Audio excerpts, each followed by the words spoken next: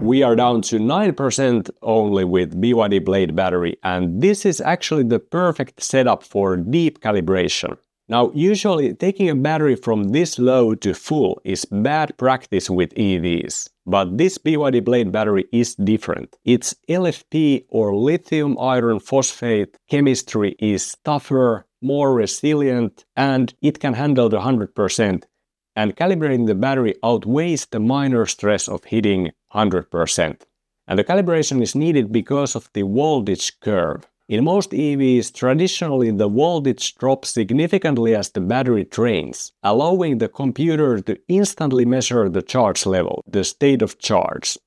But this LFP voltage is nearly constant. The reading is almost identical whether you are at 80% or 30%. And since the computer can't rely on the voltage differences, it calculates the range by tracking energy in, energy out, basically. And that's a method that can accumulate small errors over time. And that's exactly why being at 9% here is an opportunity. By charging now uninterrupted to 100%, you force the system to relearn the physical limits from bottom to top. It basically resets the math in the computer of the car. Just plug in immediately, don't let it sit this low.